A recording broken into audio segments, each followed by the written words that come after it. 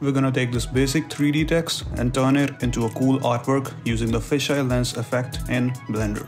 We're gonna go through the step by step, creating a highly customizable setup, and by the end of this tutorial, you just need one click to put this text into any environment and it'll blend perfectly. So let's go.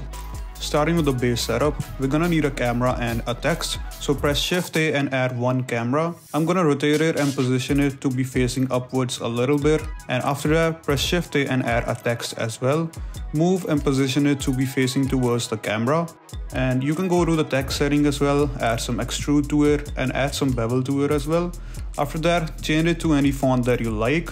Press Tab to edit the text and write the words or the cover art song name that you want. Now going into the camera view, I'm positioning both these words to be facing nicely towards the camera. Now turning on the render view, we can get started with the environment for our text.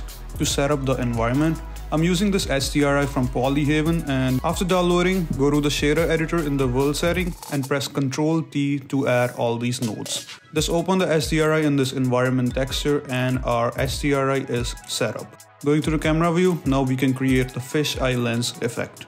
So going to this camera settings, we're gonna change the lens type here to panoramic, and you can see the camera is changed here. There's a bit of option here, but the one we're looking for is mirror ball. As you can see, a cool mirror ball is formed, creating a fisheye lens effect. You can press Shift F to control the camera as well and move it around the text.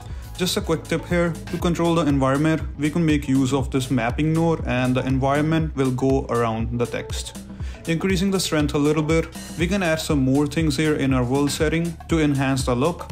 The first thing that I'm adding is an RGB curves node. This makes it easier to control the bright and the dark areas, so just increase the contrast a little bit here. And after that, adding a hue saturation node as well to control the colors and the saturation of our environment. So if you made it this far, the next part is gonna tie it all together. We're gonna start with the materials for our text. Let's go to the material tab and create a new material. I'm gonna switch the shader editor to the object mode, and here we can create our material. Increasing the metallic to be full and changing the color to this bright orange. You can play around with the roughness as well, and once you're happy with it, add the same material on the second text as well. If I press Shift F and move the camera around, we can see it's creating some cool and distorted fisheye effect angles, so just have fun and play around with that. Next, to add more elements, we can press Shift D to duplicate the text and just create some symbols like X or some numbers as well, and just place them around your text to create some cool and different elements. I'm using the X and the dots and some arrows here as well to create a nice composition so everything works together. Going back, you can change the extrude of the text as well anytime to give it a bit more depth and 3D look. Now the next part is all about having fun and creating cool and different variations. We can go back to the text material anytime, play around with the color and the roughness as well to create some different looks.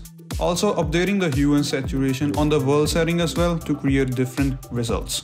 To put this text into different environment, all you have to do is just update the texture in the HDRI settings and our environment will automatically update. As you can see in the tutorial, I'm just flipping through these cool HDRIs and the lighting is updating automatically. So just play around and have fun with this and create some cool and different looks. Next, we can go ahead and create some fun experiments as well. I'm gonna take this text and duplicate it a couple of times by pressing Shift D, and you can see we can go around here creating a cool look.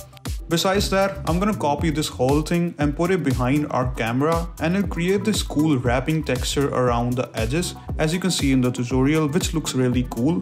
You can change the color and have fun with this. Now with this artwork done, I'm gonna create a part 2 soon as well, where we'll turn this into a Spotify and Apple Music animation as well. So stick around, like and subscribe, and let's turn this into an animated version in the next one. Thanks for watching.